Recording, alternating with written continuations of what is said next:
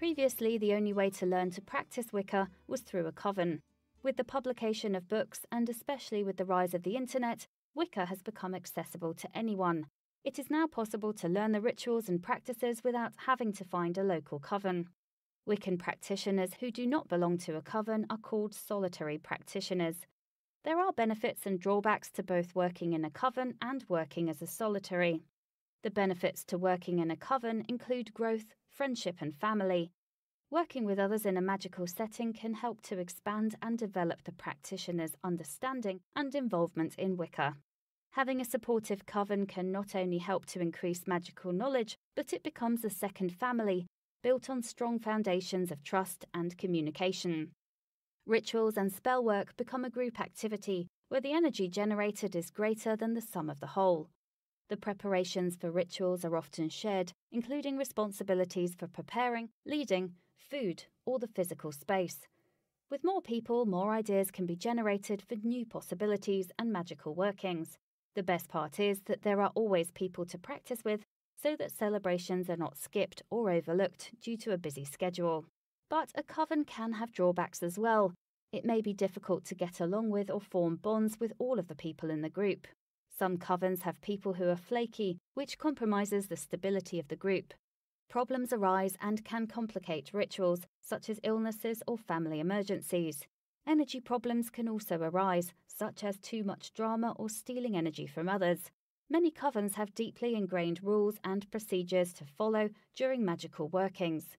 While the routine and structure can be uplifting for some practitioners, it can be stifling and challenging to others.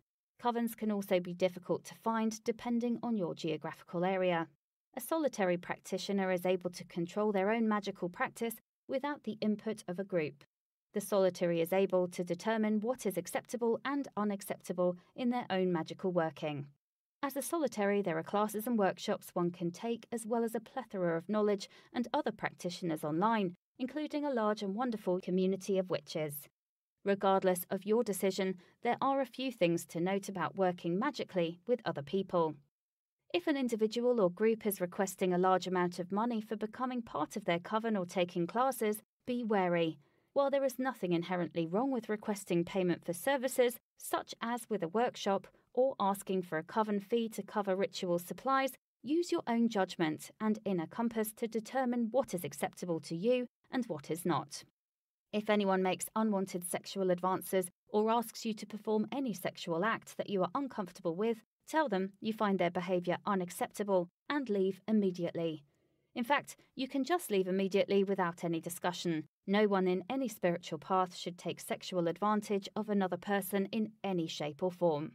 When working with other people or participating in magical workings at a public event, it is vital to know your own personal boundaries.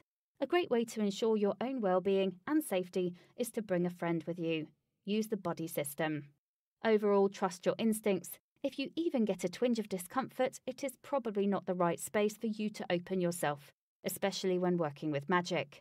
Keep in mind that no one has all the answers or can tell you how to connect with the divine. Every path is legitimate. Ultimately, it doesn't matter whether you join a coven or choose to be a solitary practitioner. The most important thing is to practice the craft and continue to learn using the resources available to you.